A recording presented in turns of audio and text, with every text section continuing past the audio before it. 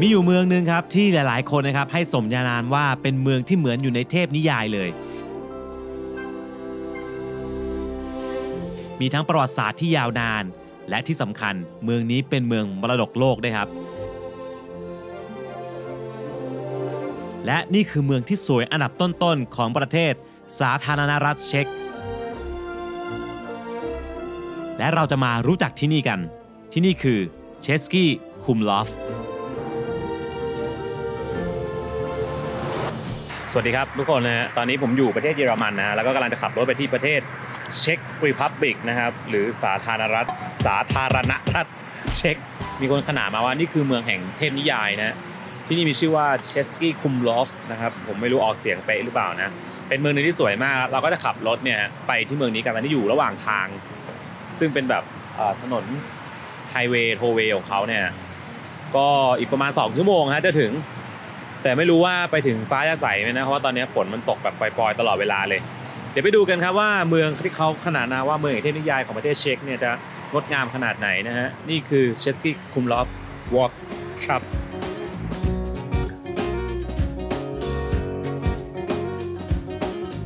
สำหรับประเทศสาธารณรัฐเช็กเนี่ยนะครับถ้าพูดถึงประเทศนี้ทุกคนก็ต้องนึกถึงเมืองหลวงใช่ไหมนั่นคือกรุงปรากนั่นเองหนึ่งในเมืองที่สวยอันดับต้นๆของโลกเลยนะฮะแต่ที่นี่ไม่ได้มีแค่นั้นนะครับที่เช็กเนี่ยยังมีอีกเมืองหนึ่งนั่นก็คือเมืองเล็กๆที่มีชื่อว่าเชสกี้ครุมลอฟเป็นเมืองที่อยู่ทางใต้ของภูมิภาคโบฮีเมียเป็นภูมิภาคที่เป็นพื้นที่ทางประวัติศาสตร์ที่ใหญ่ที่สุดของเช็กเลยนะอยู่ห่างจากเมืองหลวงอย่างกรุงปรากเนี่ยนะครับประมาณ180 กิโลเมตรครับเป็นเมืองที่มีประชากรอาศัยอยู่ประมาณ 15,000 คนแค่นั้นเองนะคือน้อยมากนะครับแต่ว่ากลับมีจำนวนนักท่องเที่ยวมากถึง2 ล้านคนต่อปีคือนอกจากกรุงปรากแล้วนะที่นี่เองก็เป็นหนึ่งในเมืองที่มีจำนวนนักท่องเที่ยวเนี่ยมากที่สุดของเช็กด้วยและเมืองนี้ครับยังได้ขึ้นทะเบียนเป็นมรดกโลกจากยูเนสโกตอนปี 1992 อีกและด้วยความที่โลเคชันของเมืองนะครับตั้งอยู่ริมแม่น้ำวันตาวาเป็นแม่น้ำสายสำคัญของประเทศเช็กครับแล้วก็ตัวเมืองเนี่ยสร้างขึ้นโดยมีปราสาทเป็นจุดศูนย์กลางนั่นเองประกอบกับสถาปัตยกรรมต่างๆนะครับก็มีมาตั้งแต่ช่วงยุคกลางมีอายุกว่า300 ปีและมีสภาพที่สมบูรณ์มากที่สุดแห่งหนึ่งในยุโรปครับและถ้าเกิดเรามองมาจากด้านบนฟ้านะครับเป็นมุมแบบ Bird Eye View เนี่ยนะเราจะเห็นเมืองเชสกี้คุมลอฟสวยมากครับเพราะว่าภูมิประเทศเขาเนี่ยมีแม่น้ำตัดเป็นโค้งๆครับแล้วเขาก็สร้างเมืองอยู่ตามเส้นของแม่น้ำอย่างนั้นเลยนะ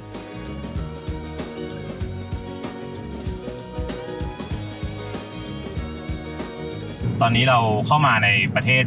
เช็กรีพับลิกแล้วนะฮะแล้วก็เวลาขับรถมาเนี่ยเขาบอกว่าจะต้องซื้ออะไรนะวิกเกสอะไรนะวิกเกสตัวอย่างวิกเกสElectronic Vignette คือเป็นเหมือนที่ผ่านทางจริงๆเขาบอกให้ซื้อที่ปั๊มที่อยู่ในเส้นโทเวย์อย่างเงี้ยมันจะมีให้เป็นสติ๊กเกอร์แปะแต่ว่าเราเลือกซื้อออนไลน์แล้วก็ใส่ทะเบียนรถเข้าไปแล้วเหมือนกับเวลาที่เราเข้ามาในเนี้ยมันก็จะไม่เสียถ้าซื้ออันนี้แล้วมันจะให้เลือกว่าแบบจะซื้อ10 วันเดือนนึงหรือปีนึงแล้ว10 วันเท่าไหร่10 วันประมาณ500 บาทไทยอ่ะประมาณดีมัน500โอเคไปฮะ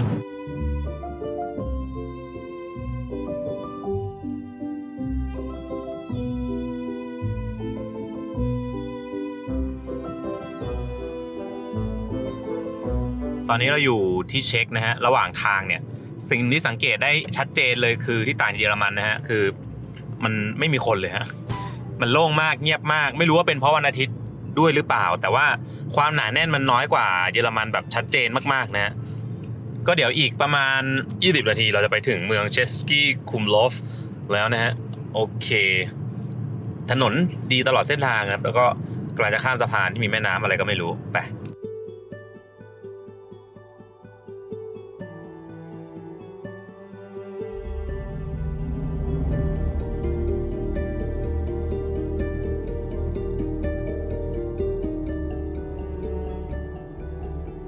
ส่วนชื่อของเชสกี้คุมลอฟจริงๆแล้วนะครับมันมีความหมายอย่างนี้ฮะคำว่าเชสกี้นะครับหมายถึงประเทศเช็กส่วนคำว่าคลุมลอฟเนี่ยเป็นคำที่ได้รับอิทธิพลมาจากภาษาเยอรมันมีความหมายประมาณว่าทุ่งหญ้าที่คดเคี้ยวซึ่งก็มาจากลักษณะภูมิประเทศของเขานั่นเองนะแล้วก็ล้อมรอบไปด้วยแม่น้ำวอนตาวานะฮะอย่างที่เราเห็นอยู่ตอนนี้ส่วนคำว่าคุมลอฟเนี่ยนะครับปรากฏครั้งแรกครับทางเอกสารทางประวัติศาสตร์เมื่อปี1253ซึ่งตอนนั้นเนี่ยเขาใช้ชื่อว่าคลุมบอนโนจริงๆแล้วในอดีตเนี่ยนะครับเมืองนี้เคยมีประชากรหลากหลายเชื้อชาตินะมาอยู่ด้วยกันทั้งชาวเช็กบ้างเยอรมันแล้วก็อิตาลี แต่พอหลังจากสงครามโลกครั้งที่2จบลงเนี่ยนะครับทหารสหรัฐเนี่ยก็ขับไล่เยอรมันออกจากเมืองไปหมดเลยและเมืองเนี่ยก็ค่อยๆทรุดโทรมลงครับโดยเฉพาะในช่วงยุคของคอมมิวนิสต์แต่หลังจากที่เชสโกสโลวาเกียนะครับได้เปลี่ยนระบบการปกครองจากคอมมิวนิสต์เนี่ยมาเป็นประชาธิปไตยและใช้ชื่อว่าสาธารณรัฐเช็กตัวเมืองเชสกี้คลุมลอฟเนี่ยก็ค่อยๆกลายเป็นเมืองท่องเที่ยวนะครับและมีความสำคัญทางประวัติศาสตร์แห่งหนึ่งของสาธารณรัฐเช็กจนถึงปัจจุบันนั่นเองถึงแล้วนะแล้วก็เดี๋ยวเราจะต้องแบบเดินขึ้นไปอีกหน่อยนึงคือเขาบอกว่าเมืองนี้มันเป็นเมืองมรดกโลกของเช็กนะแต่วันนี้แบบดูเงียบเหงามากไม่มีคนไม่มีใครแล้วเหมือนโรงแรมที่เรานอนเนี่ยครับมันจะเป็นปราสาทเก่าแบบเป็นปราสาทเล็กๆที่นี่ก็คงมีแต่ปราสาทแหละผมเดานะดูทรงลักษณะแล้วก็เป็นปราสาทหมดเลยเดี๋ยวดูนะว่าจะเข็นกระเป๋าขึ้นไปยากไหม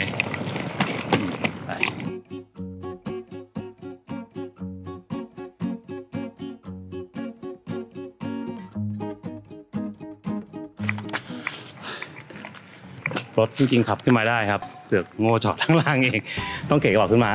ผมว่าเมืองนี้แบบเก่าจริงแบบอนุรักษ์จริงเพราะว่าสภาพสิ่งปลูกสร้างเนี่ยคือดูเป็นแบบของเก่ามีความขลังมีความแบบผุพังบ้าง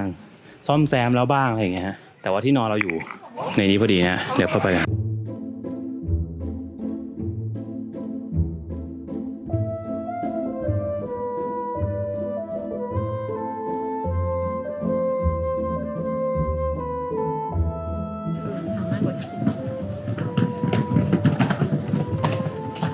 โอเค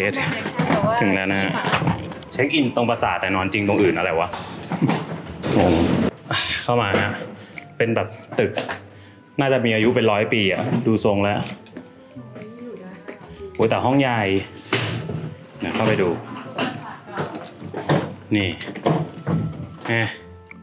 เฟอร์นิเจอร์ก็100 ปีเบลชอบเลย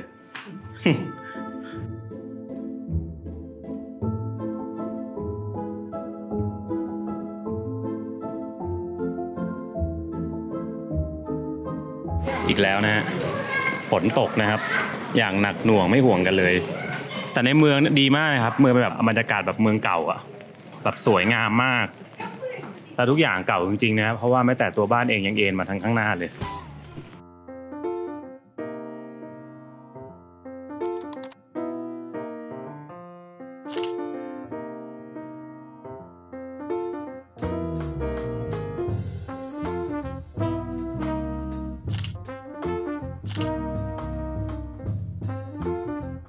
อาหารมาแล้วนะฮะเอามีดไปพิซซ่าฮาม่านะครับโอ้ยควันบวยพุ่งคุยตอนนี้ฝนตกหนักมากนะไม่รู้ทำไงเหมือนกันจริงๆนี่เป็นเมืองที่อยากมาสักพักใหญ่ๆแต่ว่าแบบเจออย่างนี้เข้าไปวัยรุ่นเซ็งเลยนะนี่แหละเช็กเนี่ยเป็นประเทศหนึ่งในยุโรปนะครับที่ค่าครองชีพถูกหมายถึงว่าถ้าใครอยากเที่ยวยุโรปแต่แบบไม่อยากจ่ายแพงมากเนี้ยคือที่เช็กเนี่ยถือว่าถูกเลยแหละถ้าเทียบกับยุโรปด้วยกัน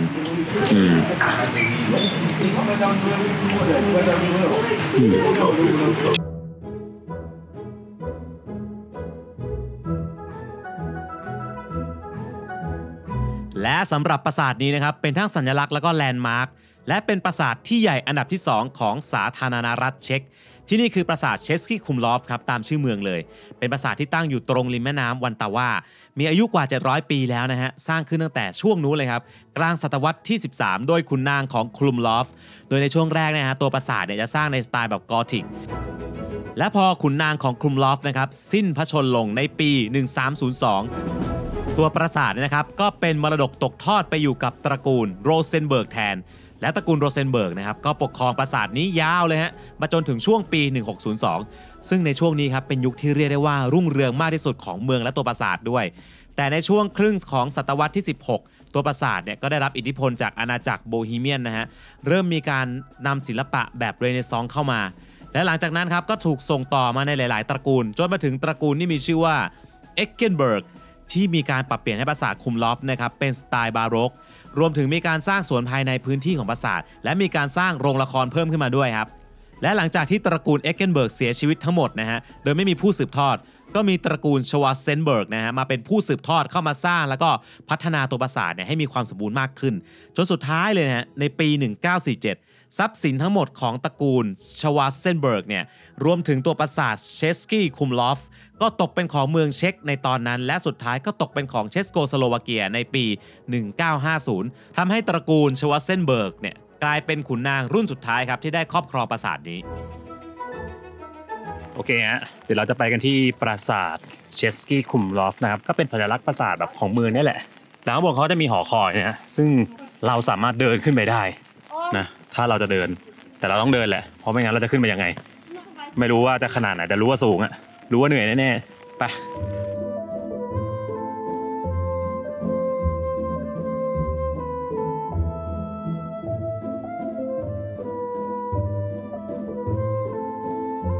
และนอกจากความใหญ่ของปราสาทแล้วเนี่ยนะภายในพื้นที่ของปราสาทจะแบ่งออกเป็น5ส่วนและมีอาคารสถาปัตยกรรมต่างๆมากถึง40แห่งแต่ที่น่าสนใจเลยครับคือโรงละครสไตล์บาโรกซึ่งเป็นหนึ่งในโรงละครที่ได้รับอนุรักษ์ไว้ในสภาพที่ดีที่สุดของยุโรปด้วยและยังมีหอคอยหรือว่า Castle Tower นะครับที่สูงถึง54เมตรซึ่งในตอนแรกนะสร้างในสไตล์โกธิกแต่ว่าสุดท้ายครับก็มีการปรับเปลี่ยนแล้วก็สร้างเสร็จในสไตล์เรเนซองส์เมื่อปี 1581ภายในเนี่ยนะจะมีบันได162ขั้นและมีระฆังอยู่4ใบซึ่งมีอยู่ใบหนึ่งครับมีน้ำหนักมากถึง 1,800 กิโลกรัมและมีมาตั้งแต่ปี 1406 แล้วด้วยถือว่าเก่าแก่มากๆนะครับและยังมีคุกใต้ดินที่อยู่ลึกลงไปกว่า4เมตรอีกเป็นปราสาทที่มีทั้งความสำคัญเป็นสัญลักษณ์ของเมืองฮะแล้วก็เป็นสไตล์ศิลปะที่มีมากถึง3สไตล์ในที่เดียวและยังผ่านประวัติศาสตร์ขุนนางในอดีตมาอีกมากมายถ้าใครมาเมืองนี้มันก็ต้องมาปราสาทนี้หรือเปล่าครับคือพื้นที่ปราสาทแบบใหญ่มากอะเดี๋ยวเราไปขึ้นหอคอยเนี่ยขึ้นก่อนเลยไม่รู้แหละดูวิวก่อนอันนี้ทางเข้าหอคอยมันเป็นมิวเซียมด้วยมั้งใช่แล้วดูเหมือนน่าจะมีการเสียเงินเกิดขึ้นที่นี่นะโอเคเข้ามาแล้วนะคนละ180โครนเนี่ยเขาเรียกว่าอะไรนะโครนของเช็กก็เดี๋ยวจะต้องขึ้นข้างบนมันเป็นมิวเซียมด้วยนี่บรรยากาศประมาณนี้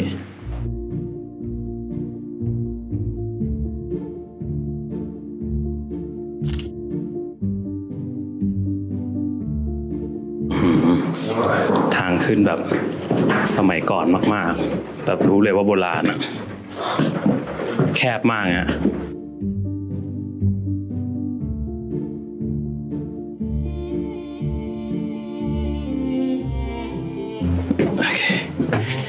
ทางเดินแบบแอบชันนิดนึงเล็กๆเป็นบันไดถ้าแบบว่าเดินได้ทีละคนน่ะถึงแล้วเหรอเร็วมากและตะโกนพร้อมกันว่าวิวสันโหขนาดฝนตกแล้วเนี่ยถึงข้างบนแล้วครับเหนื่อยไหมมากแค่ไหนนิดหน่อยคือเมืองมันจะเป็นแบบถ้าดูจากแมปเนี่ยฮะจะเห็นว่ามันจะเป็นโค้งๆแบบมีแม่น้ำตัดผ่านเนาะเป็นแหลมๆตรงกลางเป็นภูมิทัศน์ที่แบบสวยงามมากแล้วเจ๋งมากเหมือนกันนะนี่แหละเชสกี้คุมลอฟด้านนี้ก็เป็นปราสาทเชสกี้คุมลอฟนะฮะเห็นว่าปราสาทเนี่ยจะสร้างทับไปบนแบบว่าภูเขาเลยเพราะว่าแบบมันจะมีส่วนที่เป็นเขาเนี่ยทิ่มเข้าไปข้างในปราสาทเห็นไหมตรงเนี้ยคือแบบเขาสร้างทับเลยฮะแล้วก็มีแม่น้ำไหลผ่านตรงกลาง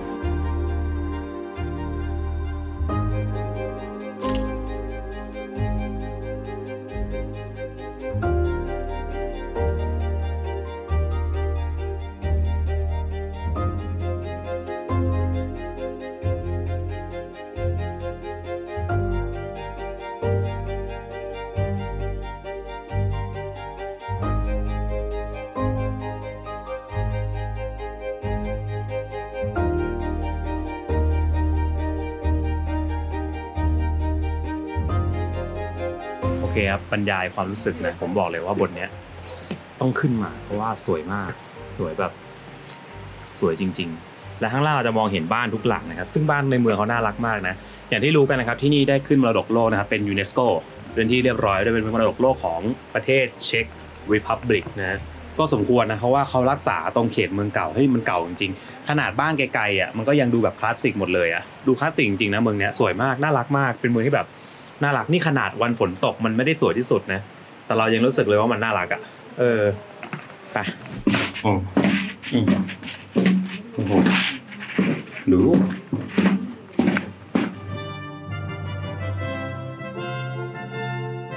ในรูปเขามีอยู่ตอนปี 2013 ก็คือแบบเป็นซิปไลน์ลงจากหอคอยโอ้โหยังโหดดูดิคงเจ๋งน่าดูเลยเนาะแต่ต้องเป็นหน้าร้อนอะไรอย่างงี้ป่ะออกจากปราสาทหอคอยลิงก์กลับมาตรงสนามหญ้าเจ๋งอะ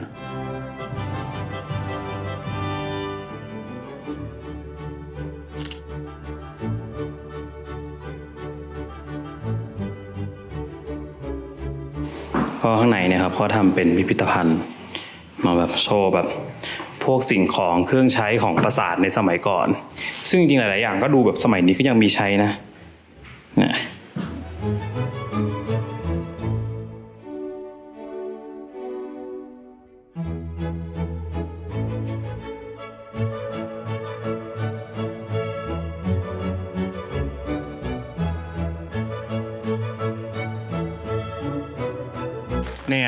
ข้างหน้าเนี่ยคือปราสาทแล้วนะฮะเดี๋ยวเราจะต้องเดินทะลุปราสาทออกไปด้านหลังมันก็คืออาณาเขตของปราสาททั้งหมดอะแต่ว่าตัวแคสเซิลจริงๆคือตรงนี้ที่อยู่ริมหน้าผาเนี่ยเดี๋ยวเข้าไปกันข้างในคือปราสาทมันชันมากนะทางเดินขึ้นคือแบบผมเดาว่าเมื่อก่อนไม่น่าใช่ไม้น่าจะเป็นหินหรือเปล่าปราสาททุกที่นี่คือเดินเหนื่อยหมดอันนี้คือมันไม่ได้เป็นอิฐจริงอะเหมือนเขาระบายสีเอาปะหรือยังไงแต่ว่ามันซ่อมแซมเหรอหมายถึงว่าระวังตั้งแต่สมัยก่อนนะไม่น่าใช่นะเขาน่าจะสมัยก่อนน่าจะเป็นอิฐแล้วมันพังแล้วเขาแบบมาทำให้มันเหมือนหรือเปล่าข้างหน้าถ้าผมเดาไม่ผิดน่าจะเป็นหนึ่งไฮไลท์ครับ Cloak Bridge ผมอ่านถูกเพราะว่าสะพานพระคลุมนะครับมันเป็นสะพานที่แบบสวยงามเพราะว่ามันเห็นวิวมันน่าจะเห็นวิวสวยแหละและที่อยู่ใกล้ๆกันนะครับกับปราสาทเชสกี้คลุมลอฟเนี่ยดูผ่านๆอาจจะคล้ายกับอาคารแต่จริงๆแล้วมันคือสะพานครับเขาเรียกว่า Cloak Bridge นะครับก็คือสะพานพระคลุมนี่แหละเป็นสะพานที่ตั้งอยู่กลางหุบเขาสร้างขึ้นตั้งแต่ศตวรรษที่15ซึ่งในช่วงแรกครับตัวสะพานนี้จะสร้างจากไม้ทั้งหมดนะฮะและตัวสะพานเนี่ยก็จะเป็นแบบสะพานชักไม้ที่สามารถใช้เปิดปิดประตูได้คือสร้างเหมือนกับเป็นป้อมปราการนั่นแหละแล้วก็ใช้ในการป้องกันศัตรูจากฝั่งตะวันออกของตัวปราสาทด้วยหลังจากนั้นครับก็เริ่มมีการสร้างห้องโถงบนตัวสะพานขึ้นมาเรื่อยๆโดยสร้างไปเชื่อมกับตัวพื้นที่ของปราสาททั้งตรงบริเวณสวนแล้วก็บริเวณโรงละครด้วยนะครับและจริงๆนะครับถ้าเรามองดูเนี่ยอาจจะเห็นว่าเหมือนมันมี3ชั้นใช่ไหมแต่ห้องโถงที่ใช้ได้จริงๆครับมันใช้ได้แค่2ชั้นเท่านั้นครับและในช่วงศตวรรษที่18ก็มีการสร้างสะพานหินขึ้นมาทดแทนสะพานไม้ซึ่งในช่วงนั้นครับเรียกได้ว่าเป็นสะพานหินที่สูงที่สุดของสาธารณรัฐเช็กเลยแหละโดยตัวสะพานครับจะออกแบบในสไตล์บาโรกและมีการประดับตกแต่งด้วยรูปปั้นประติมากรรมของนักบุญต่างๆเป็นอีกหนึ่งจุดชมวิวครับแล้วก็เป็นจุดถ่ายรูปของเมืองเชสกี้คุมลอฟที่สวยมากๆด้วย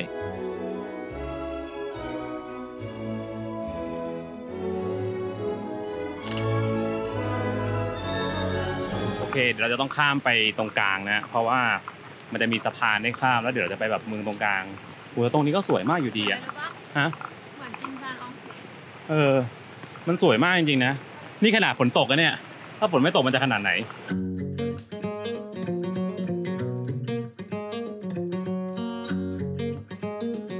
นี่ฮะสะพานนี้ก็ใช้ข้ามคืออย่างที่เห็นในแมปอะมันจะเป็นแบบติ่งเลี้ยวรถคดเคี้ยวไปมาครับมันก็จะมีแม่น้ำล้อมรอบเมืองภูมิศาสตร์หนึ่งที่ดูเจ๋งดีนะตรงนั้นเห็นหอคอยครับมองไปข้างหน้าเนี่ยเดี๋ยวตรงกลางเนี่ยเดินไปจะเป็นจัตุรัสกลางเมืองนะครับแล้วฝั่งขวาเนี่ยก็เป็นทะเลสาบ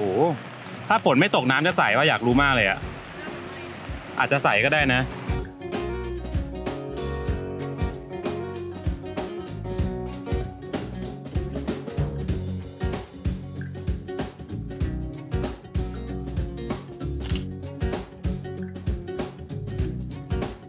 นี่ครับข้ามมาแล้วนะครับ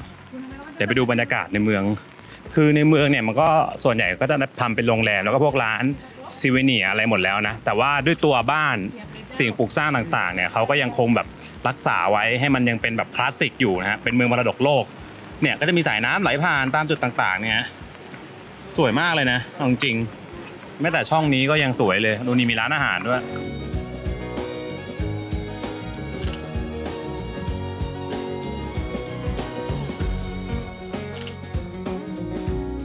ร้านเขาปิดเยอะเหมือนกันนะอาจจะเป็นเพราะว่าวันอาทิตย์แหละวันนี้คือวันอาทิตย์นะครับถ้าวันธรรมดานี่ก็คงเปิดแหละแต่ถ้าวันเสาร์ศุกร์เสาร์นี่น่าจะแบบคึกคักไปเลย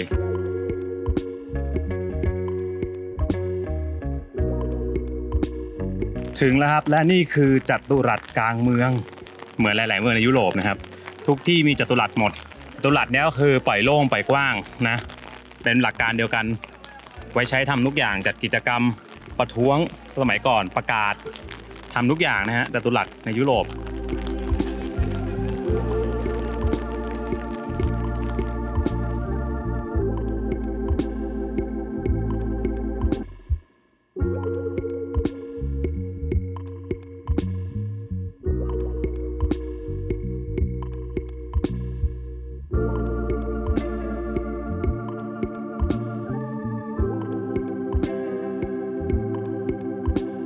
โบสถ์นี้นะฮะ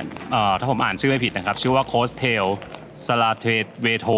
วิต้าเป็นโบสถ์ที่แบบอยู่ตรงกลางเมืองเลยเด่นๆเลยนะฮะสวยงามอยู่มาตรงนี้ครับนี่คือโบสถ์สำคัญของเมืองเชสกี้ครุมลอฟที่นี่มีชื่อว่าเซนต์วิตัสเชิร์ชนะครับหรือว่าโบสถ์เซนต์วิตัสเป็นโบสถ์ของนิกายโรมันคาทอลิกตัวโบสถ์เนี่ยนะฮะสร้างขึ้นตั้งแต่ปี1407ถึง1439โดยสถาปัตยกรรมของโบสถ์เนี่ยนะครับจะเป็นสไตล์โกธิกอีกแล้วนะลักษณะเป็นโบสถ์เพดานสูงๆนะครับมีความยาวเนี่ยประมาณ44เมตรและหลังจากที่สร้างเสร็จในช่วงนั้นเนี่ยก็แทบจะไม่มีการสร้างหรือตกแต่งอะไรเพิ่มเติมเลยนะจนกระทั่งช่วงศตวรรษที่19ครับมีการปรับเปลี่ยนด้านบนของตัวโบสถ์เนี่ยจากทรงหัวหอบในสไตล์บาโรกมาเป็นแบบทรงแหลมแปดเหลี่ยมในสไตล์โกธิกแทนส่วนด้านในของโบสถ์ครับส่วนใหญ่จะเป็นสไตล์นีโอกอธิกครับมีตัวแท่นบูชาจิตรกรรมฝาผนังของนักบุญวีตัสแล้วก็พระแม่มารีนะครับที่มีมาตั้งแต่ช่วงปี1673ถึง1683ด้วยนอกจากนี้ครับภายในโบสถ์นะครับยังเป็นที่ฝังศพของวิลเลียมออฟโรเซนเบิร์กซึ่งเป็นขุนนางชั้นสูงของตระกูลโรเซนเบิร์กในอดีตและในปี1995ครับโบสถ์เซนต์วีตัสก็ได้มีการประกาศให้ขึ้นเป็นอนุสรณ์สถานทางวัฒนธรรมแห่งชาติที่นี่ก็เลยเป็นทั้งโบสถ์ประจำเมืองและเป็นทั้งสถานที่สำคัญของสาธารณรัฐเช็กด้วย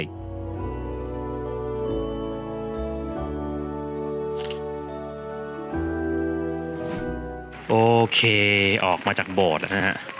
เดินตรงไปเนี่ยก็ลักษณะเนี่ยเมืองคือสวยมากอ่ะบ้านน่ารักแล้วก็คือทุกอย่างเวลาเขาใช้เนี่ยผมสังเกตอย่างนึงมันจะเป็นสีพาสเทลเนี่ยส้มก็แบบส้มพาสเทลอิดฟ้าก็ฟ้าพาสเทลชมพูพาสเทลมันจะไม่ใช่แบบสีมันจะไม่แบบแป๊ดๆอะไรเงี้ยสวยจริง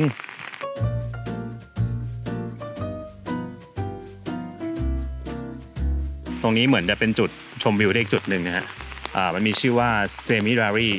มั้ง แล้วไม่ค่อยมั่นใจนี่ดูภาพจากมุมสูงเห็นไหม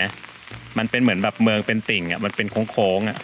สวยมากนะแบบภูมิทัศน์เขาแบบแล้วตรงกลางก็คือเป็นเมืองเก่าเนี่ยตรงจุดที่เราอยู่ก็คือตรงกลางเนี่ยเขาทำแบบเนี้ยแบบสวยเลยอะตรงนี้ก็เป็นมุมถ่ายรูปอีกมุมหนึ่งนะเพราะว่ามันจะเห็นแคสเซิลอยู่ด้านหลังแล้วก็เนี่ยฮะเห็นเมืองในระยะสายตาอะไรนะใช่ตอนแรกเราอยู่ฝั่งนู้นตอนนี้เราข้ามมาฝั่งนี้ใช่จริงๆตรงนี้คือสามารถนั่งแล้วก็ถ่ายรูปได้สวยๆเลย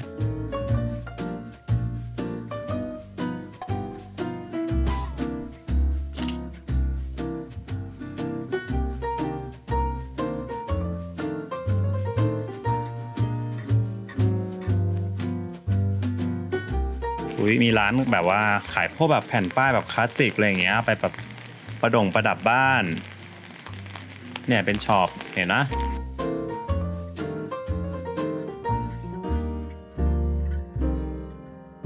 เนี่ยตรงนั้นมีป้ายเขียนWine Festival Cesky Krumlov วันที่7เดือน10ถึง26เดือน11 7เดือน10ก็ช่วงนี้อ่ะดินี่ไม่ถึงวันที่7เหรอว่ะจริงด้วยแง่ไม่ทันเราจะอยู่ถึงเทศกาลก็ไม่ได้เขามีเทศกาลวายอ่ะแบบต้องเจ๋งแน่เลยและที่นี่นะครับยังมีหนึ่งในงานเทศกาลที่ใหญ่ที่สุดของสาธารณรัฐเช็กด้วยเป็นเทศกาลดื่มไวน์ครับเทศกาลนี้มีชื่อว่า Cesky Krumlov Wine Festival เป็นเทศกาลที่รวมอีเวนต์ต่างๆที่เกี่ยวกับไวน์กว่า20อีเวนต์นะครับมีทั้งผู้ผลิตไวน์ผู้เชี่ยวชาญไวน์หรืออย่างซอมเมอร์นิเย่นะและร้านค้าร้านต่างๆเนี่ยนะฮะก็จะรวบรวมไวน์ที่เรียกได้ว่าดีที่สุดของจากทั้งประเทศเช็กเองและของต่างประเทศมาให้เราได้ชิมกว่า300ชนิดเลยครับซึ่งไม่ได้มีแค่ไวน์อย่างเดียวเท่านั้นนะแต่จะมีการนำเสนอแบบอาหารโลคอลด้วยที่สามารถกินคู่กับไวน์ได้ด้วยคือพูดง่ายๆครับจะกินไวน์ให้อร่อยเนี่ยก็ต้องกินคู่กับอาหารที่เหมาะสม ถ้าจะพูดถึงงานนี้ครับคิดอย่างนี้เลยฮะง่ายๆเลยว่าถ้าเยอรมันมีเทศกาลเบียร์ครับที่เช็กก็มีเทศกาลไวน์แล้วก็ภายในงานอีเวนต์นะครับจะมีอีเวนต์หนึ่งที่มีชื่อเสียงมากๆครับเขาจะเรียกว่าเซนต์มาร์ตินฟีสนะครับหรืองานเลี้ยงของนักบุญมาร์ตินก็จะมีคนหนึ่งครับเขาจะแต่งตัวเป็นนักบุญมาร์ตินนะแล้วก็จะขี่ม้าขาวออกมาพร้อมกับแก้วไวน์โดยเขาจะขี่ออกมาที่จัตุรัสใจกลางเมืองเชสกี้ครุมลอฟในวันที่11เดือน11และต้องเป็นเวลา 11:11 นาทีเท่านั้นเนี่ยนะเหมือนกับการเปิดงานสำหรับอีเวนต์นี้นั่นเอง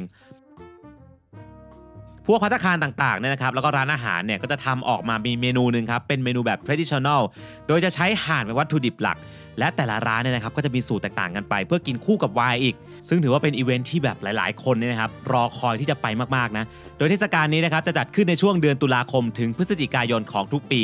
และในปีนี้ครับวันที่7เดือน10นะครับถึงวันที่26เดือน11คือจัดนานมากนะเป็นแบบโหจัดเป็นเดือนอะใช่ไหมใช่โคตรนานซึ่งผมเนี่ยครับมาก่อนไปนิดเดียวเองครับอีกไม่กี่วันก็จะถึงวันที่เขาจัดงานแล้วก็ถ้าใครนะครับเป็นสายดื่มไวน์นะครับอันนี้ผมแนะนำมาว่าต้องลองมาสักครั้งหนึ่งอันนี้อีกสะพานหนึ่งนะฮะมีพระเยซูอยู่ตรงกลางเลยแล้วก็เป็นวิวแม่น้ำแล้วก็เห็นไอ้นี่เหมือนกันเนี่ยพวกร้านต่างๆนานาสวยงามมากนี่ไงติ่งมีแบบเกาะเล็กๆอ่ะติ่งอยู่ตรงนั้นอีกเกาะหนึ่งเห็นไหม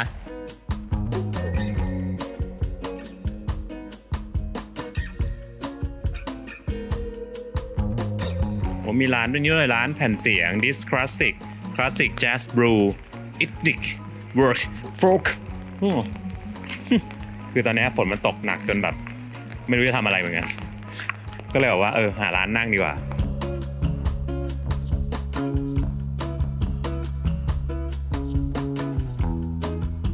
ตอนนี้มานั่งมั่วๆร้านหนึ่งนะฮะแต่ว่าวิวสวยมากข้างๆคือเป็นแม่น้ำแล้วก็เห็นปราสาทเชสกี้คุมลอฟนะครับอยู่ทางด้านขวามือของผมนี้สวยงามจริง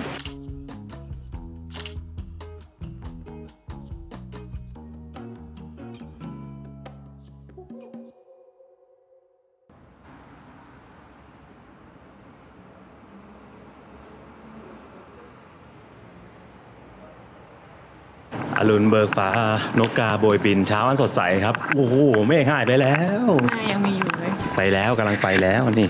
ฮะ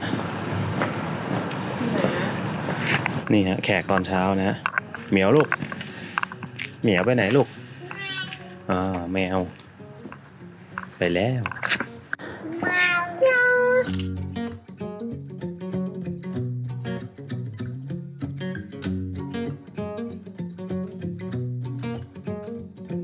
เดี๋ยวเรากินข้าวเช้ากันที่นี่นะฮะ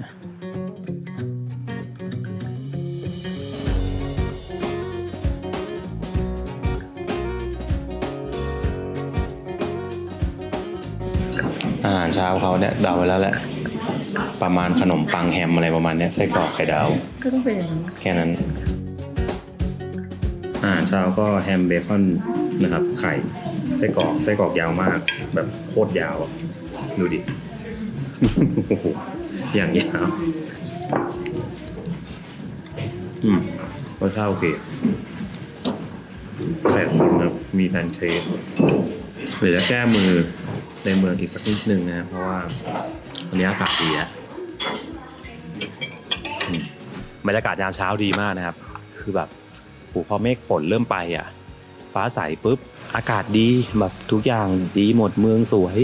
แบบเพอร์เฟกต์นะฮะจริงๆแล้วเวลาเรามาที่เชสกี้คุมลอฟเนี่ยนะครับปกติมันจะมีการล่องเรือนะครับรอบแม่น้ำรอบๆเนี่ยมันแบบชมความสวยงามแบบชม historic site อะไรอย่างเงี้ยแต่ว่าเขาจะมีในช่วงปลายเดือนเมษาก็คือพฤษภาถึงสิ้นเดือนกันยาซึ่งตอนนี้มันเป็นตุลาแล้วพอมันเป็นตุลาปุ๊บ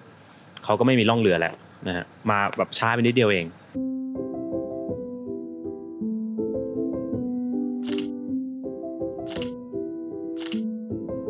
เหมือนชีวิตคุณได้เริ่มต้นใหม่อีกครั้งหนึ่งท่ามกลางท้องฟ้าอันแสนสดใสนะฮะไม่น่าเชื่อนะครับอยู่ๆฟ้าก็ใสสวยขึ้นมาทันทีเดียวเชียว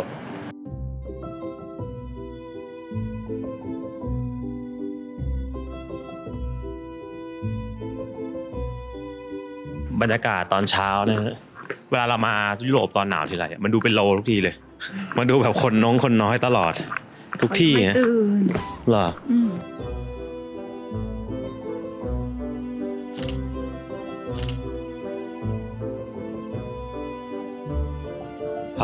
กลับมาอีกแล้วนะครับจัตุรัสกลางเมืองนะครับตอนนี้สดใสสว่างซาบซ่านเรียบเป็นที่เรียบร้อยแล้วนะฮะไม่เหมือนตอนมาเลยนะฮะเป็นไงสวยงามนี่ตรงจัตุรัสมีคาสิโนด้วยนะจ๊ะไม่ได้แบบว่าไก่กานะคะ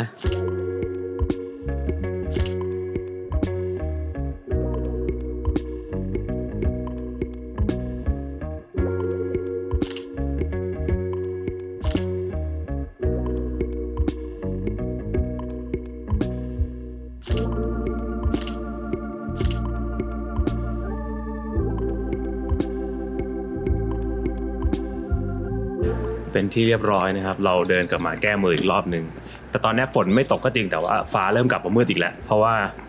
เหมือนว่าฝนมันจะตกหยุดอะไรแบบนั้นนะไม่เป็นไรครับนี่คือหนึ่งในเมืองที่เขาบอกว่าสวยมากๆนะเป็นเมืองมรดกโลกนะฮะเชสกี้คุมลอเมืองแห่งเทพนิยายนะฮะก็อย่างที่เรานำเสนอไปเนาะถ้าใครจะมาเที่ยวนะผมก็แนะนำว่าช่วงเดือนประมาณเมษาจนถึงช่วง